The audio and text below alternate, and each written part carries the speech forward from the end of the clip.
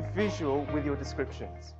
If you're trying to describe a concept, try to be as descriptive and specific as possible. As a presentations consultant, many people say, what the heck is that? And I try to give them this description.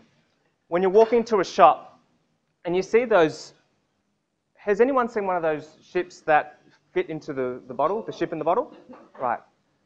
So oftentimes as business leaders, we're passionate about a particular message, but depending on the audience, depending on who we're speaking to, we're trying to fit that ship into the bottle all at once, and we're trying to smash it through. And yet there's a bottleneck. That bottleneck is the bandwidth that only you can take. I take the masterpiece of a message you have and put it through the bottleneck that is people's minds, so that it ends up becoming a masterpiece, and your message can set sail so that they can run with your message and take action with it.